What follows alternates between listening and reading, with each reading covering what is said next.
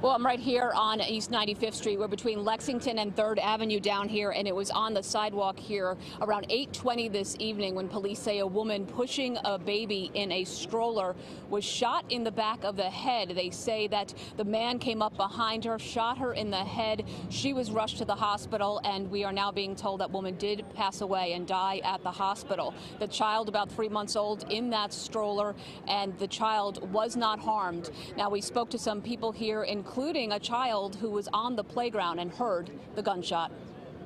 I heard a loud boom sound coming from about right here. And then after a couple seconds, I saw a bunch of people just running.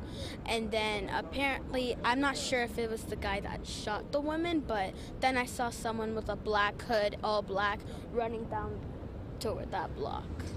Were you scared? Yeah, at first I was like, oh no, this is a firework, I'm sure it would be fine, but then I realized that it was a gunshot, and it was actually serious.